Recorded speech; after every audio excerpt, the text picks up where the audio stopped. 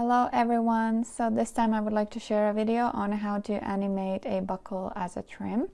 So this time I have a simple romper and I have this buckle that I created a long time ago for some other project. So right now I have it as a pattern piece because I created it in CLO. But the first step I will do, I will select these pattern pieces and export OBJ selected, and I will export it as OBJ. And here these are the export settings, nothing too special. And now I can delete it. However, I need one piece. I need to keep one piece, so I will keep this one and I will deactivate it. Now I will import and add the buckle. And in this time I will add it as trim, because as you might know, if you import something as avatar, it's a really solid object, so it doesn't move once you start the simulation. And trim is an object that you can attach to a pattern piece, and once you do simulation, the object will move together with that fabric. So here is my buckle. Right now it is imported as trim, as you can see, and you can know when something is imported as trim. You can see this little glue bottle, and with glue bottle you can attach the trim to a certain pattern piece. So first of all, I need to create a belt, and for that what I usually do is I measure the waist, because I like to use kind of specific values for belts. Especially when it comes to belts, you have to make sure that all the simulations and layers are quite stable. So that means the belt should not be too stiff and too short, because once the belt is too tight, it will collide a lot with the garment underneath, because the force of the belt will always try to kind of press the garment underneath. So there will always be movement, there will always be collision. So that's why it's good to be mindful about the measurement of the belt. So that was 76 centimeters, so I will put 2 extra centimeters and do 78. And the height of the belt will be 4 centimeters. Now I will position the belt.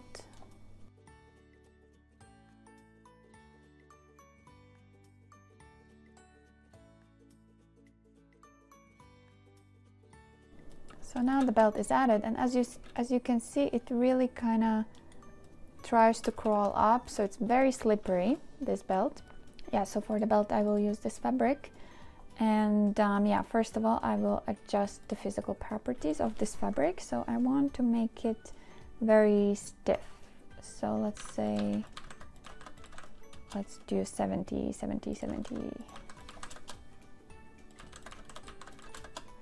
And I will increase friction to 80. So basically once you put it on 100, it's very sticky, and if it's on 0, it's very slippery. So I will do 80, and I think all the other aspects are fine. And now you can see the belt is much more sticky, so it doesn't slip so much and it doesn't crawl upwards. So this is very, very useful when it comes to belts.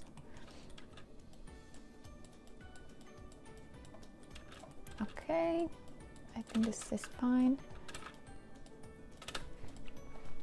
And I will rename it belt.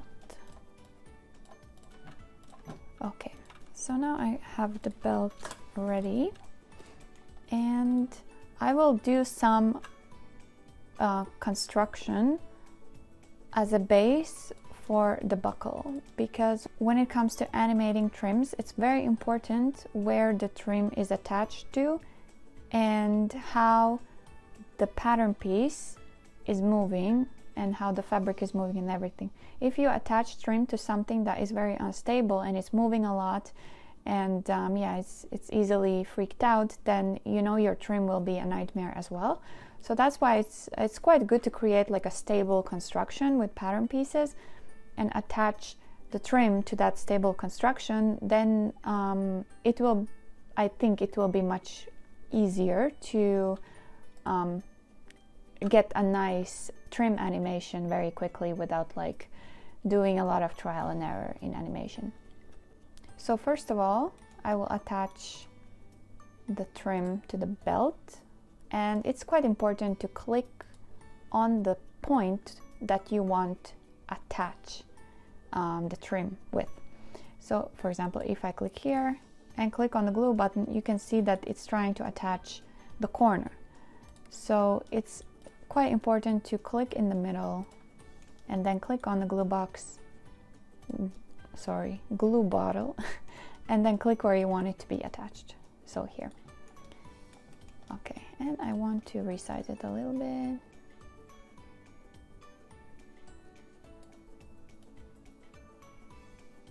Like this.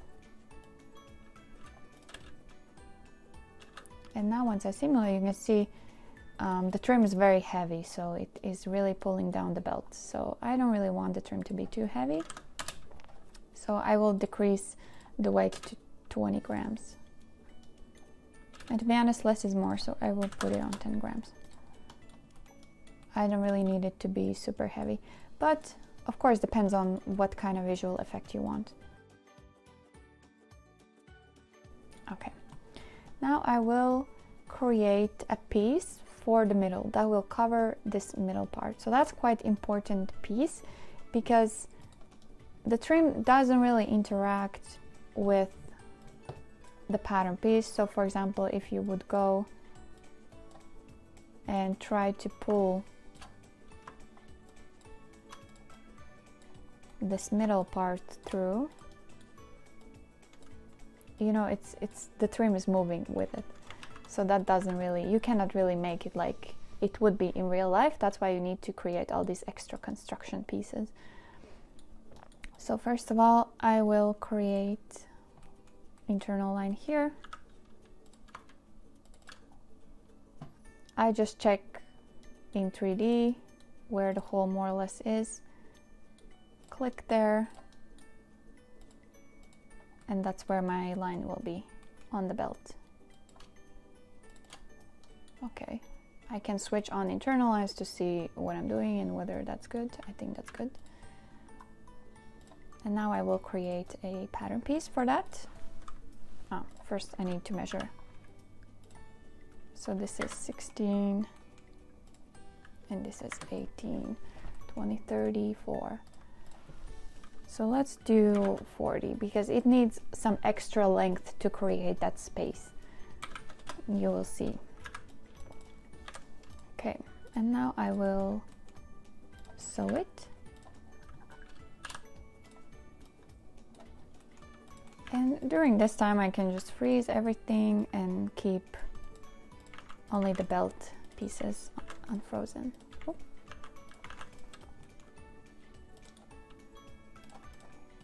Okay, so this piece I will put on particle distance 5 because it's important that it creates space. So as you can see, even with the extra measurement, there's still not enough space for the middle. So I will add another centimeter. And now I have enough space. And you can see that, yeah, the visual effect is achieved. That it looks like the belt is going through this buckle, but in reality, we cheated a little bit. So I want to move this for maybe 2 millimeters so it doesn't peek through. Yeah, looks quite good. And another thing you can do is offset as internal line and do 1 millimeter, just a few offsets, and then select those offsets and put it on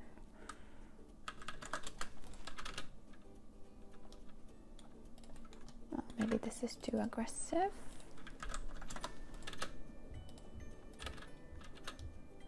Yeah, so that will kind of try to, how to say, bend this part. Otherwise, this part tends to interact with the buckle. And then maybe I can reduce a little bit.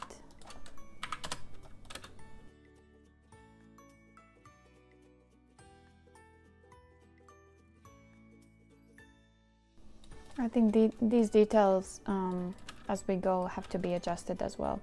But however, I think this is okay, and I can switch off these internal lines. Okay. So the next thing, I will add the belt, the strap of the belt. I don't know how to call it. Is that strap? I don't think that's accurate. Just the rest of the belt I will add, and I will do maybe 40 centimeter and 4 centimeter height, and this I will attach to the line that I created here. I will do arrangement.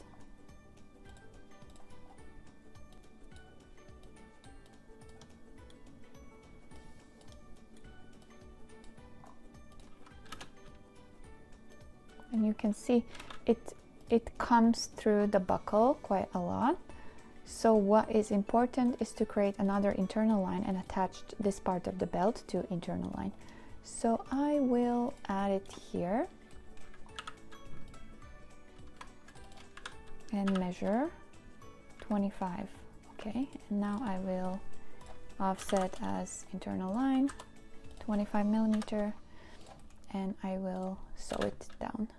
So you can see it's much better. So it cannot interact with the buckle anymore.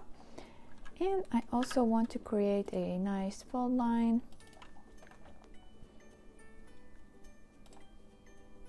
Wait, wrong pattern piece. Like this.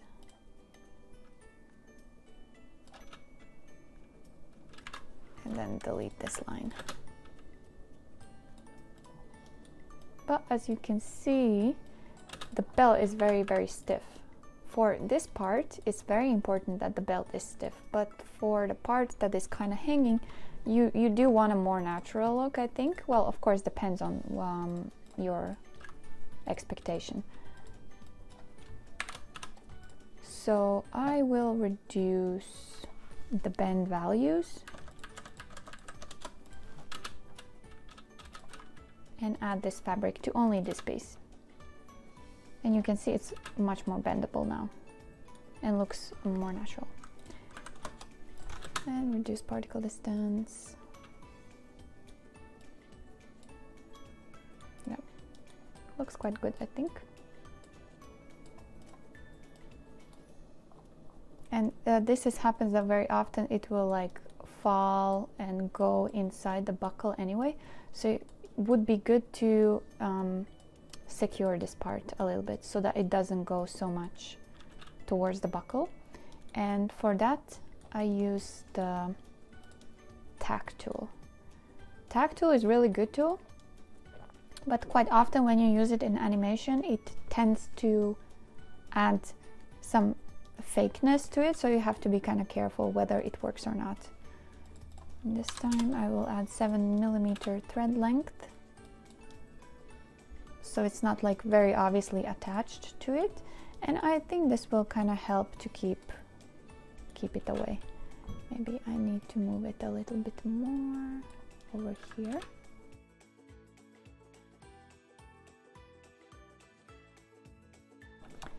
So now it is ready, and one last step.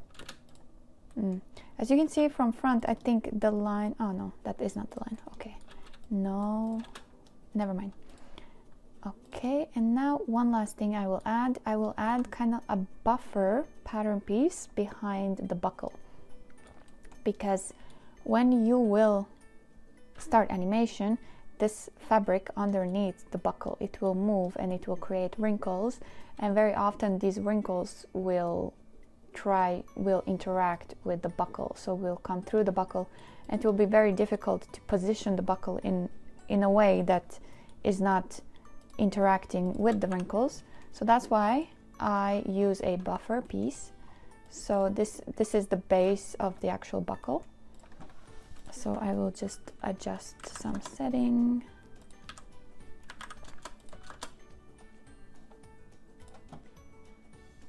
And I will create fabric for it. I want it to be very stiff. So these values I will put on 90. Okay. Now this I will move away.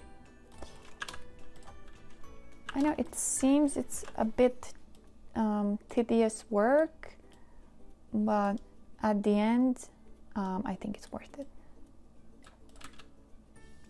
Yeah, and then put it here. And then I want to sew it to the belt so it keeps its position attached to the belt. So I have linked editing here. I will remove that. And just, I mean, I'm extremely precise, but that doesn't really matter to be so precise. So this will be in the middle. So the middle now is attached, and I also want to attach the side lines to the belt. And I have to find the line where to attach it, around here.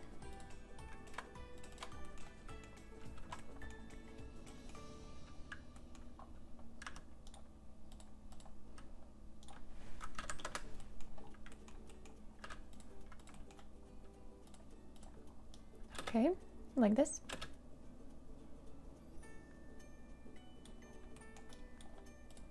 And this part I will attach to this to this line of this piece.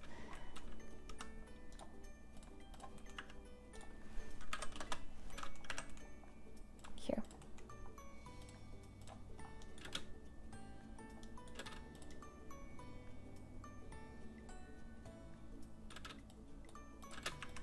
Maybe I need to adjust the measurement a little bit, otherwise it's starting to bend in a way that I don't need it to bend.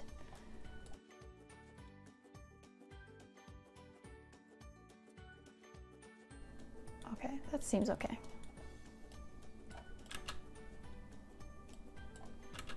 Maybe I will reduce the density a little bit so it doesn't drag the belt down so much. And now I will attach the buckle to this buffer piece. I did it wrong. So click on the middle, glue bottle. Yes.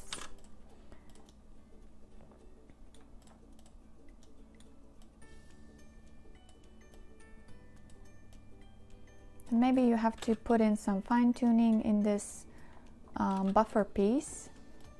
So the animation will, the first trial of animation will of course show you what adjustments you need to do. So this is just really the prep. Okay, so I think this is good. I want to add some more space. Maybe that's too much. Let's say 3 millimeter.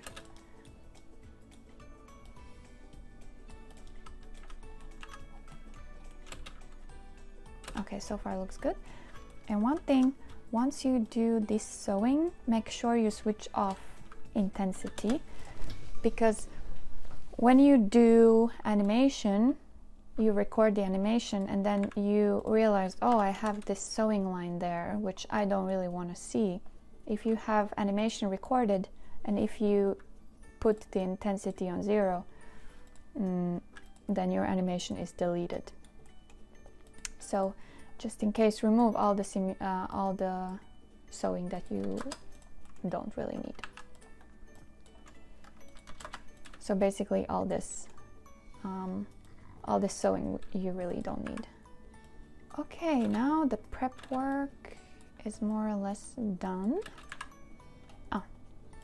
So this is without the little piece here, but of course we can add that piece as well.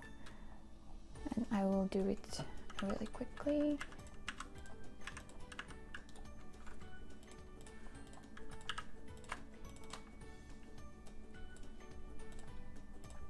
Let's do 7mm. Let's check position. Should be okay.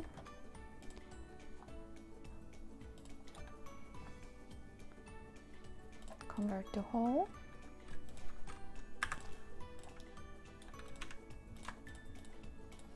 And I will add, oops. Oh. I will add some part for the eyelet. Yeah, I want to add the eyelet too. Okay, this one I don't need. Cut and sew. Here is my eyelet. It's not very smooth because it's really a small piece. It's kind of annoying, of course, but yeah, it is what it is. And then for eyelet, I will create new fabric.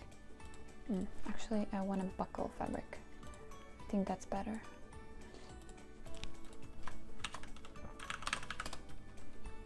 Eyelet. And then I will add some metal effect. And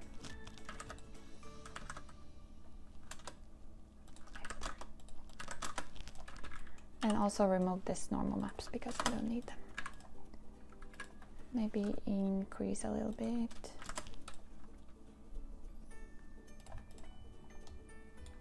Yeah, not the smoothest thing.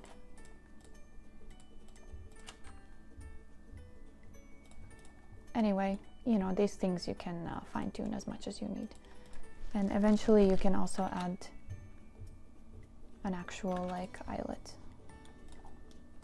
if you prefer that.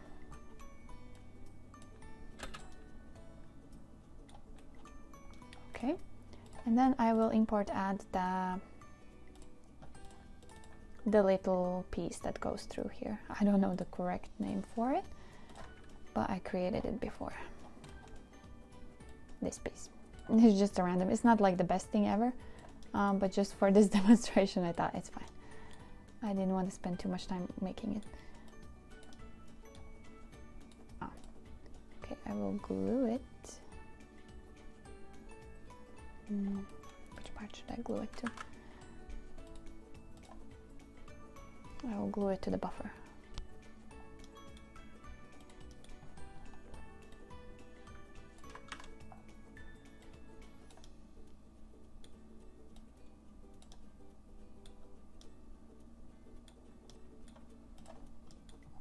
Okay, it's quite right. The color is wrong. What's the name of this? Oasted? Frosted window. That's sassy.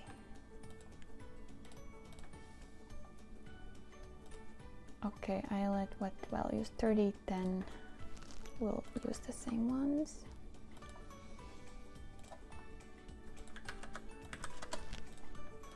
Here you go. Okay, so all the very exhausting and annoying prep work is pretty much done, so we can get to the fun part and start simulating and seeing what will happen. So this piece, you can keep it visible, or you can also change opacity. Okay, let's simulate. Looks quite nice. So for the animation trials, I always leave my garments on particle distance 10, and all the other details, except the really small details that are very relevant, those I put on 5, or they're very delicate. And I want the straps, I want to add more friction to the straps, so I will copy this and name it straps. And for the straps, I will just increase friction. And it's always good to already start simulating with the fitting accurate fabric, because this fitting mode, it not only will really clean up your garment simulation, make everything nice, it will also kind of prepare your garment for the animation. Because in animation mode, when recording animation, you do use this stable simulation. What was it called? Animation stable in this case it's called. In simulation it's called accurate fitting. I don't know why they wouldn't just call it the same, but anyway. Yeah, so I have just the Feifei avatar, and I will just pick the first motion on the list from close default avatar motions, and yeah, fingers crossed. I'm not changing any properties here, I'm just gonna see what happens. And from the first trial you can already see what is not working out and what kind of things you need to adjust. And because this is very simple garment, particle distance is quite high, then the simulation is pretty quick. I don't do the whole animation, just until when she starts to turn. Overall, it's already looking quite stable, I think.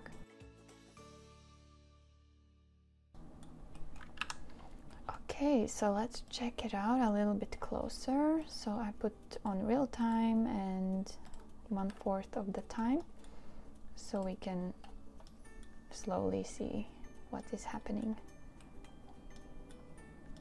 So I think first thing that is freaking out too much is this strap, so I need to adjust that. Also, I don't like how it jumps up and down, so I will try to see how I can fix that. But overall, I think the simulation turned out quite nicely. I think I will add more friction to the straps. And also let's check a little bit closer what is happening with the buckle and this small piece. You see, it is so stable. I am impressed and very happy about this result. I think it is coming through a little bit. No, not yet.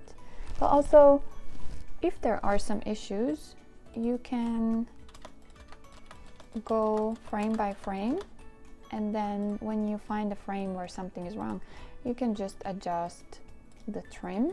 It will not affect your simulation, so your recorded animation. So that's a really great thing about this, that you pretty much can fix every single frame. For example, something like this happens, and you can turn it a little bit.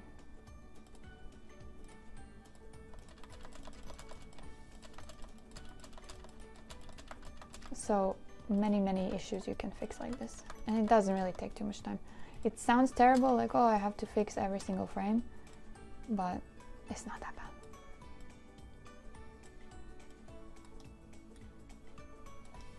Really not that bad. Okay.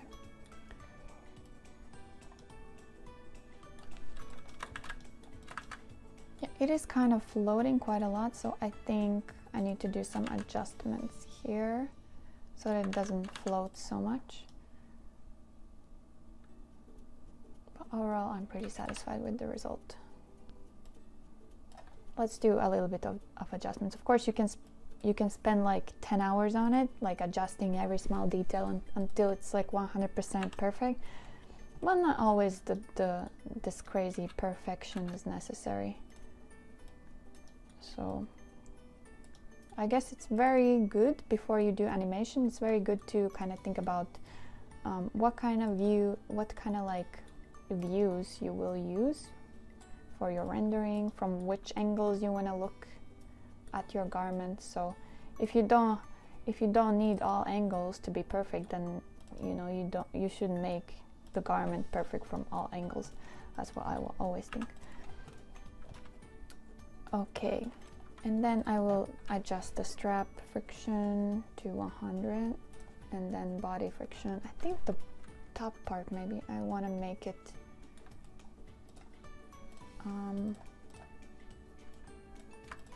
higher friction as well. So let's see what happens then.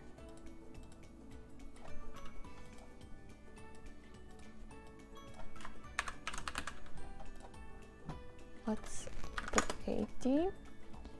And the belt, what is happening with the belt? We'll put 100 friction. Maybe higher density, that sometimes helps. Stretch value I need to keep as it is. And for this piece, I have noticed that, yeah, once you increase density, it helps. It helps to keep the simulation more stable, and it doesn't fly around so much. So the friction I already have, and then yeah, the bending value, the stretch values also decreasing stretch values also help to keep it a little bit more stable. Okay, and let's try again. Let's see what happens.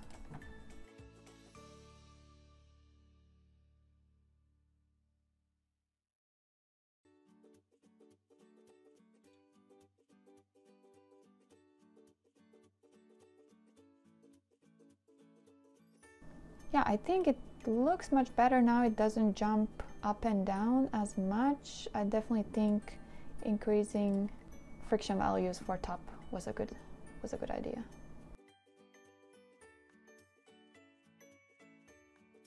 I think I pulled here. That's why it freaked out a little bit. Let's fix the position.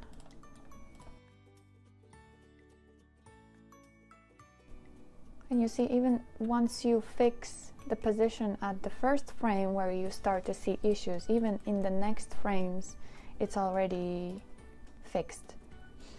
Because the buckle really follows the position of where it's attached to.